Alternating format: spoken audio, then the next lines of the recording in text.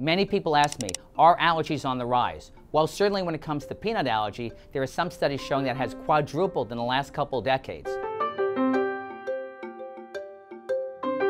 Why are there more allergies, whether it be seasonal allergies or food allergies? Some studies show that peanut allergy has quadrupled over the last couple decades.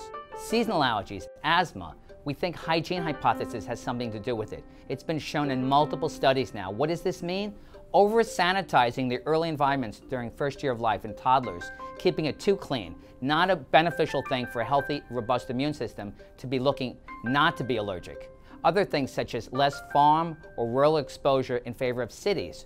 Air pollutions have been shown in many cases to be associated, particularly in children, with a rise in asthma. Climate change, increasing carbon dioxide, it tells various plants to produce more pollen.